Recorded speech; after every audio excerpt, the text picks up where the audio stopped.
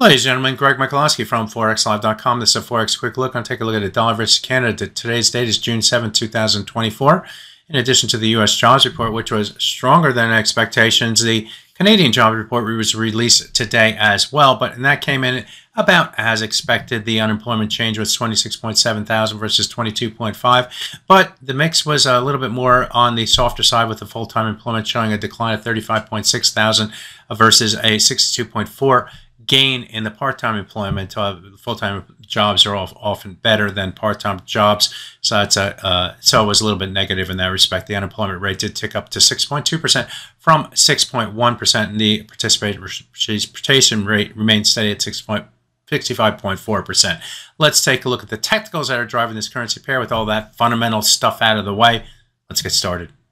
Looking at the 4-hour chart in trading this week, the market low was earlier this week against this trend line. This trend line connects, well, a low going back here to a low here, and we bounced support against this trend line here and started its rotation to the upside. The move to the upside did get above this trend line up through here that connected recent highs, and buyers reacted positively, but fell short of this high right through here, creating a ceiling and quickly rotating back to the downside for the pair, back below the trend line and all the way back down toward the 200 and 100 bar moving averages on the 4-hour chart.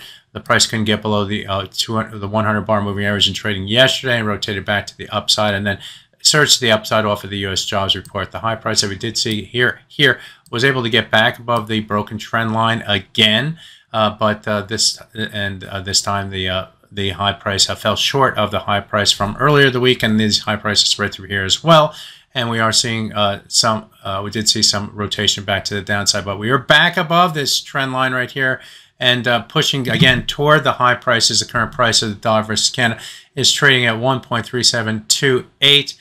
So right near the high of this swing area through here. The high price from a few weeks ago came in at 1.3742. We're going to need to get above that and stay above that level. If you want to use a close risk level, although it's really not acting all that great, you can use the old trend line here right around the 1.37. I don't know, it looks like around the 20 level. As long as the price can remain above that level, the bias remain more in control, or fully in control. But we do need to get above the 1.3742 level. So buyers are taking control, taking their clues from the U.S. dollar. In trading here today, we're also seeing the euro versus U.S. dollar extend to new lows, the sterling versus U.S. dollar extend to new lows, and the dollar versus yen extend to new highs. So it's across the board, we're seeing increased dollar buying. We'll see if that can continue. My name is Greg Michalowski. Good fortune with your trading. Bye-bye now.